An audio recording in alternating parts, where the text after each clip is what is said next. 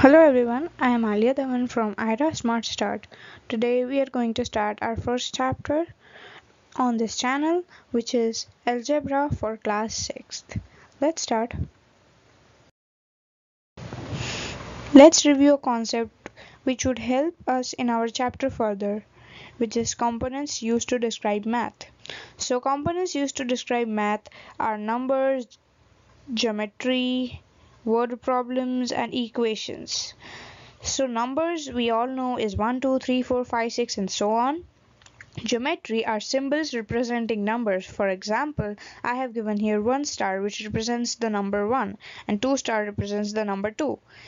The third component is word problems, which is nothing but math questions described by sentences. For an example, Alia has 3 apples and Ira has 2 apples. How many apples do we have in all? So the answer would be we have 5 apples. Why? Because we decode the language and we know that we have to add 2 plus 3, which is nothing but 5. Right? And the fourth one is equation, which is very important in this chapter, and we are going to learn how to solve it too. So let's learn about arithmetic, which is nothing but it consists of only 4 operations, which is addition, subtraction, multiplication and division, which we already know. While solving problems related to arithmetic, the only thing that is unknown to you is the answer of the problem. In algebra, it introduces a new element. When you don't know a certain value in algebra, we use a symbol. Instead of it, we usually use any letter of the alphabet. So while solving an arithmetic problem, for an example, let's take our apples and oranges, which would be 2 plus 3. So the only thing unknown to you here is the sum of the problem, is the answer to the problem, right? But if you talk about algebra, it introduces a new element. You don't know a certain value in the operation, okay, and it is represented by a letter instead of a symbol. Okay, arithmetic versus algebra. In arithmetic, the only thing we don't know is answer to the problem, and in algebra it introduces a new element. This is going to be really easy too and simple, but I have put pictures for you to have a clear picture in mind that what algebra and arithmetic looks like. Let's talk about an important term or definition in this chapter, which is equation. Equation is nothing but a mathematical statement which says two things are equal. Okay, so for an example, 2 plus 3 is equals to 5. Here the equal to sign says that it is an equation, and in an equation, equal to sign is a really important element too. Now let's go through the rules to solve an equation which would help us further. So the first rule to solve an equation is same symbol or letter can be used in different algebraic problems for different unknown values. For an example, 1 plus 2 is equal to x. Here we simply know that x is equal to 3, right? But in another problem, x may not always be 3. 8 plus x is equal to 10. Here x is equals to 2.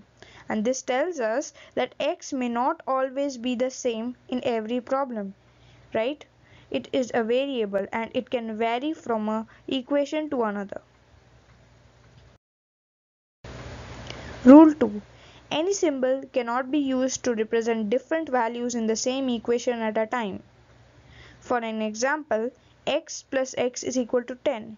Here there are many pairs that can add up to 10, right? Like 6 plus 4 or 7 plus 3 or 5 plus 5. But here x cannot represent two different numbers, okay? X cannot represent two different numbers like 6 and 4. If we need to represent two different numbers in the same equation, we have to use two different symbols like x and y, okay? Here is a very important thing, that if any equation a symbol is used more than one time, then it is sharing the same value, like in this case x can be 5 to solve the equation. So this is really important. If you want to represent two different numbers in an equation as a variable, you need to put two different variables. In an equation, one variable cannot stand for two different values.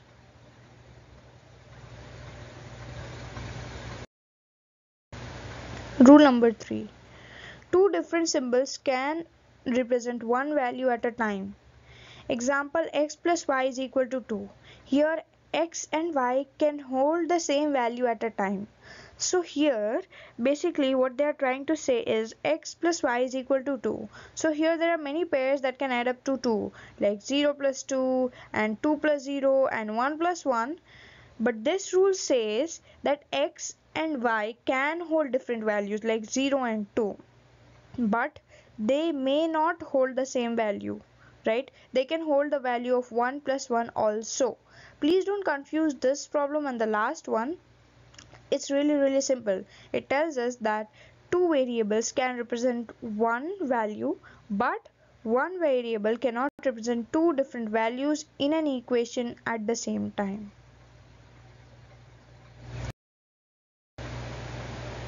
Now here are important things to keep in mind.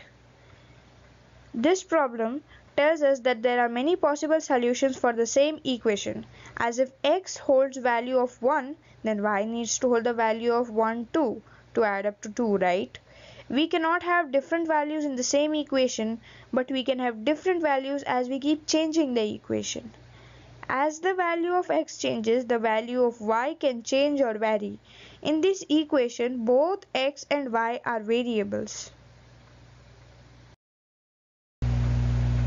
Okay, let's learn about an important concept in this chapter before moving on to variables. So this is constant. So what is a constant?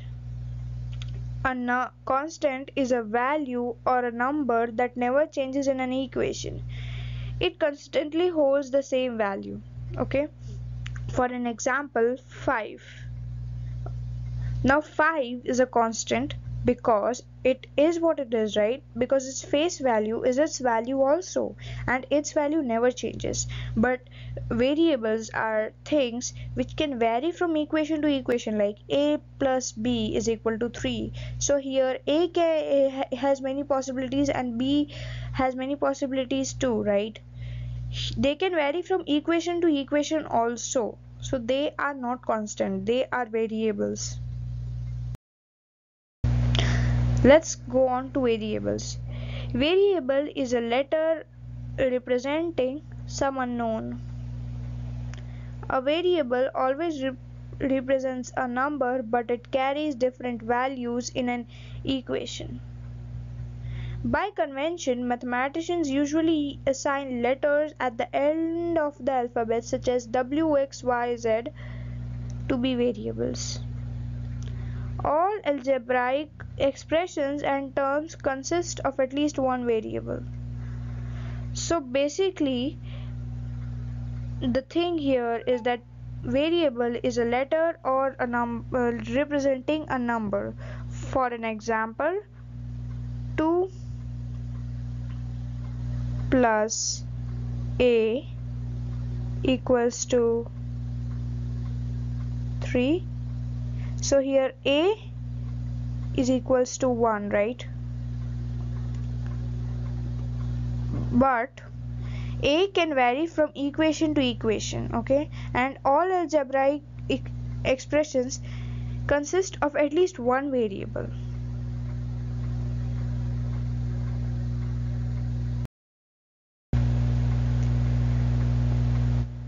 A term is a regrouping together of one or more factors.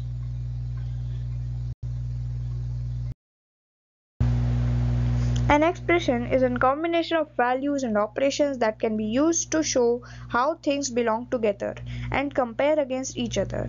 Okay, example, 2x raised by 2 plus 3xy plus 4xy raised by 2 and 5z. If variables are same, even if they have different numerical coefficients, they can be added as normal numbers. So don't worry, seeing the words like numerical coefficients had scared me before too. but it's really simple with an example, right? So let's see an example, which is 8x plus 9x plus 6y can be written as 17x plus 6y. Now you may be thinking how 8x, 9x plus 6y had changed to 17x plus 6y. Where did the 8x and 9x go, right? So if you pay attention here, that 8x and 9x have the same variable, right? Which due to which we can add them as normal numbers. So if we add, we just ignore the variable for some time, we add the numbers and then we put the variable. So then when we get this number, we replace it by the numbers which we added in the equation. So that's how 18x plus 9x plus 6y changed to 17x plus 6y. So here's a really important thing to learn, which is like and unlike terms.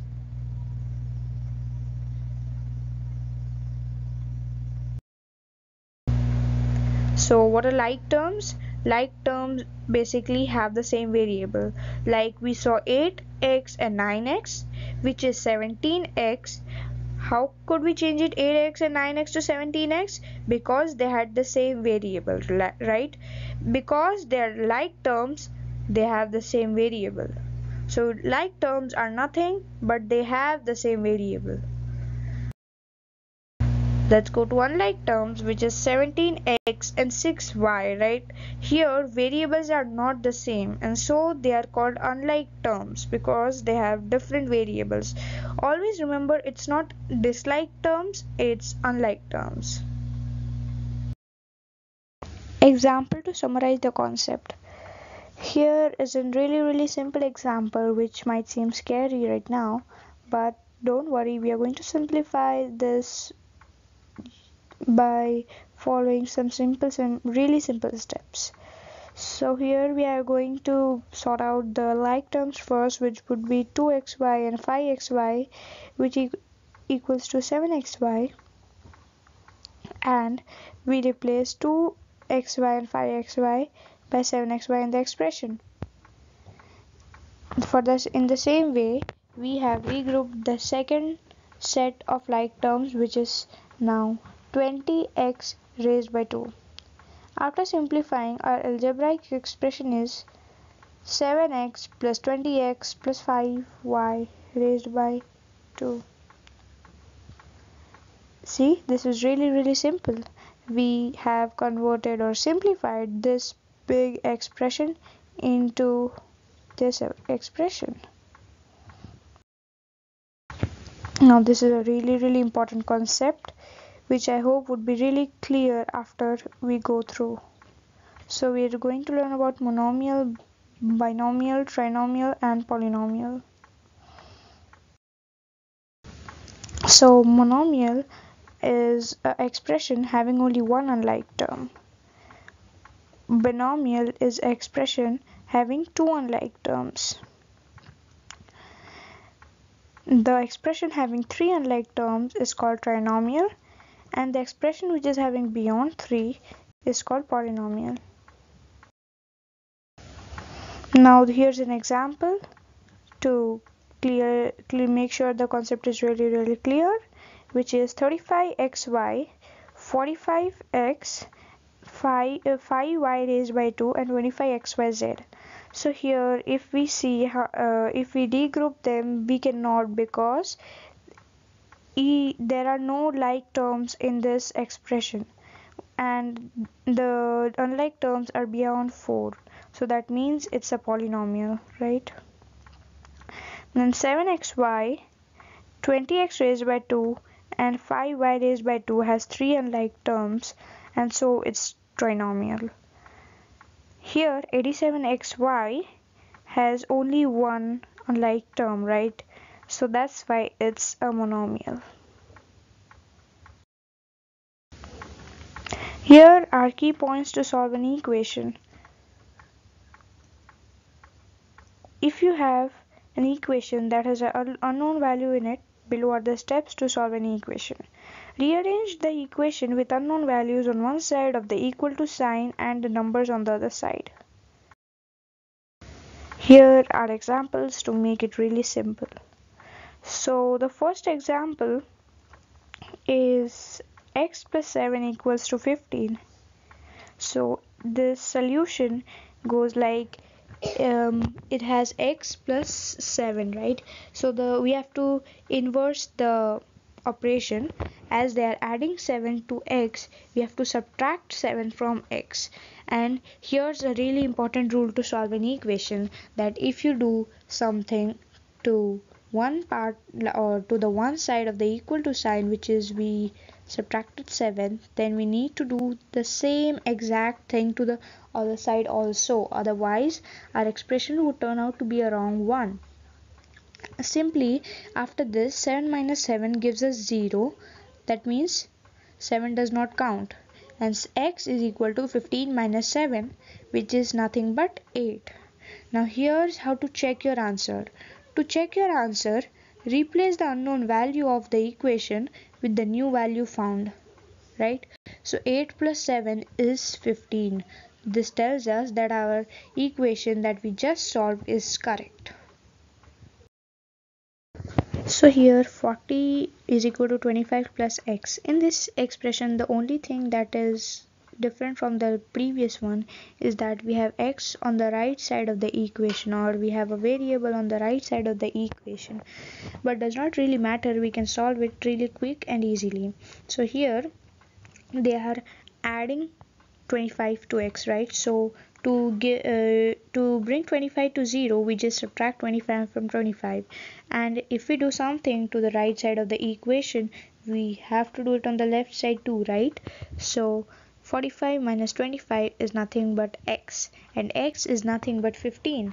Now to check our answer, we will replace x by 15, and it tells us that our answer is correct. So our solution to the equation is also correct.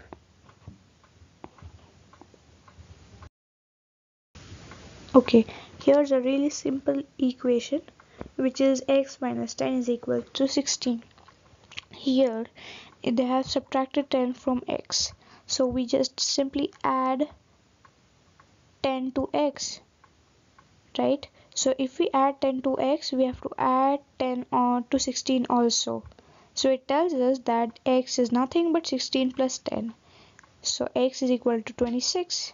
Now let's try to check it. So we replace x with 26 minus 10, and that is equals to 16, which tells us that our answer is correct.